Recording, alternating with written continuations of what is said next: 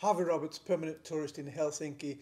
Today's video is all about Cyberlink's update culture, because there's been some new things happening that's a little bit strange.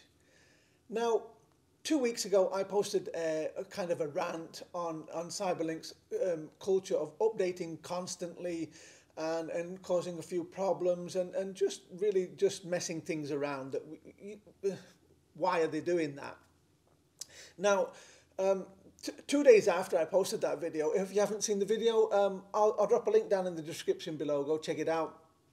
Now, 2 days after I posted that video, Cyberlink updated again its PowerDirector program, and of course I updated it because I always update so I can bring you guys all the latest what's happening, and are there going to be more problems or are they fixing things? So this new update that came for PowerDirector, they stated that they'd redefined a little bit the UI and made some little adjustments to the masking designer. So I thought to myself, okay, that sounds all right. They've not mentioned anything about the background removal tool being kind of broken and not working. So of course I updated it, and I did as the support team mentioned to me after talking to them and getting some feedback.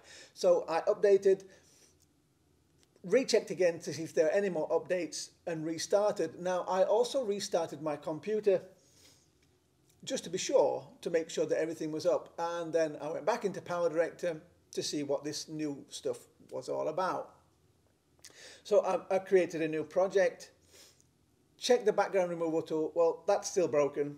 It still does the same rubbish that it's been doing.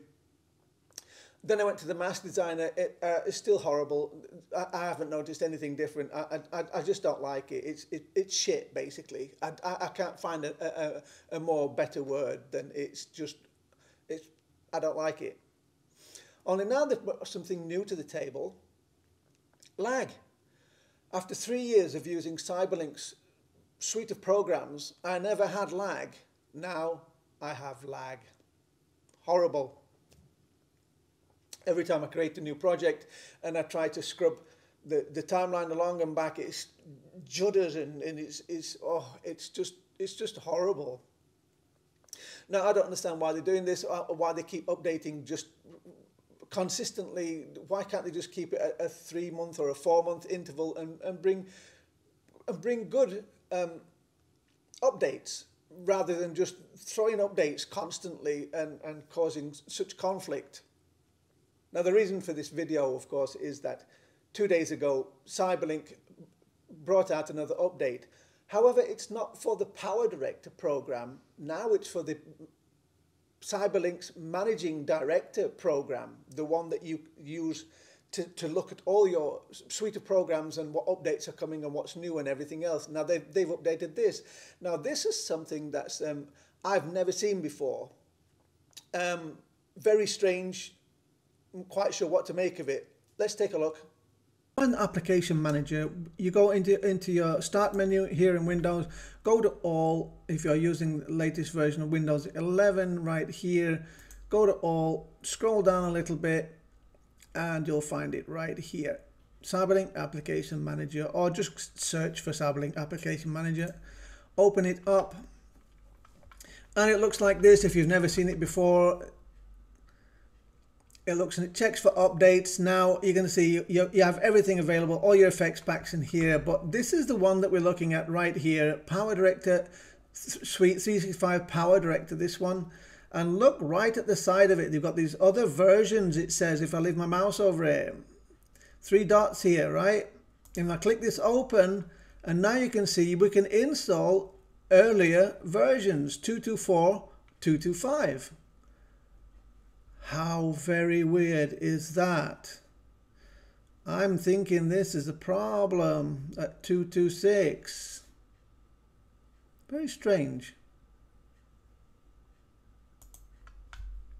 Now my philosophy is that I've had Cyberlink on my desktop PC now for just over a year, and my philosophy usually is that if something starts to get a little bit not working properly, I will just save all my work, delete the whole thing from the computer, all Cyberlink stuff, and then do a fresh reinstall. Because I usually find that when something gets updated consistently like this all the time, you kind of get redundant files or ghost code that kind of just keeps messing around with constant updating. So I kind of feel that maybe that might be a way to go and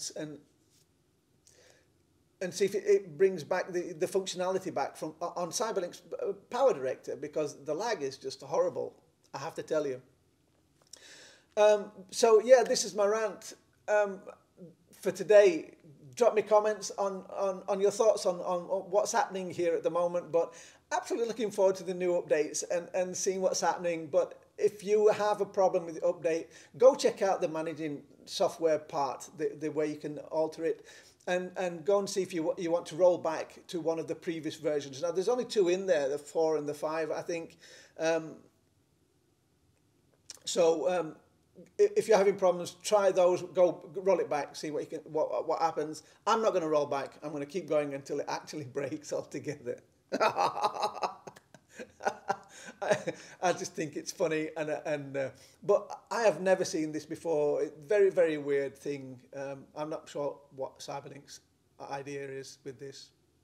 Very strange. That's my rant for today. Have a great day. Stay safe, people.